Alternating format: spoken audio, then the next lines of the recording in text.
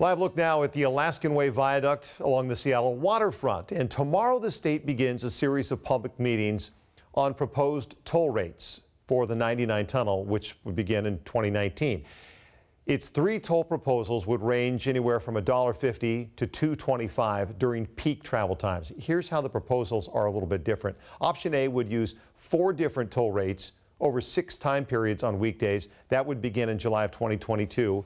Option B would use 4 different toll rates over 8 time periods on weekdays. That would start in July of 2020. And then option C would use 5 different toll rates over 7 time periods on weekdays. That would begin in 2024, though each option would have different rate increases.